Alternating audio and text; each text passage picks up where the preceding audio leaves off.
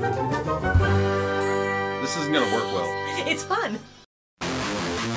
Sometimes he's naughty. Sometimes he's nice. But every time he's Dirt Guy. It's Dirt Guy Drive Time with your host, Dirt Guy. Hey everybody, welcome to a sunny edition of Dirt Guy Drive Time. This is my vlog where I spout stuff off and go through an emotional roller coaster that is my life. And it's fun, it's exciting, it's interesting, and you need to subscribe or don't, I guess. There's no or. So, boy, I gotta tell you saw my video yesterday, yeah? Fueled in anger. I was fueling in the anger on my way home. And then while at home, still pretty angry about yesterday's events.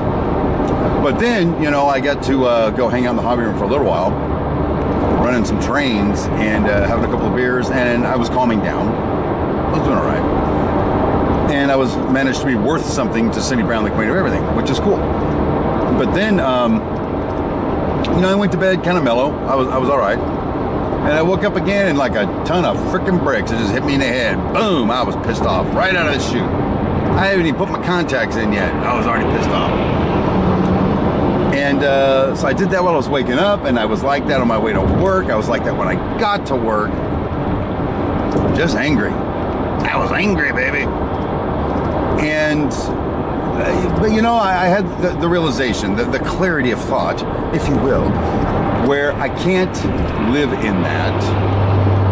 And even though there was specifically one member of my team that I was, my trailer team, that I was really upset with, I knew I couldn't leave it like that. So after about 30 minutes of them being there, I called the guy over. I was outside having a smoke. I called the guy over. And you know, we had a decent conversation, and there's one thing that he did yesterday that really, he didn't do what I told him to do. He did what he wanted to do. And it really bothered me.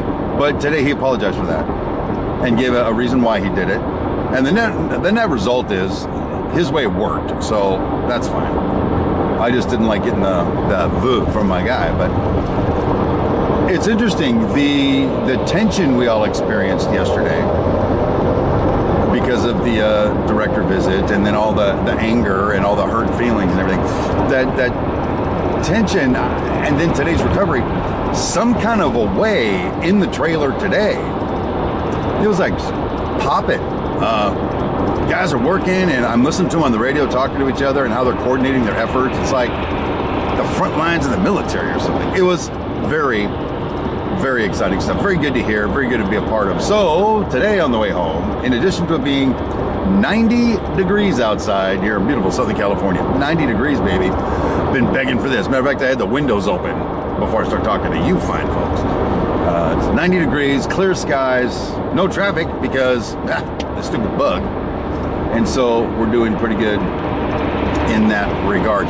You know, I got to tell you, there's some days where I come home from work and I'll be chit-chatting like this, but I really don't have much to share that I am presently aware of. You know, I just want to talk for the sake of talking, although right now I am talking for the sake of talking. So yeah, I got nothing. What the hell?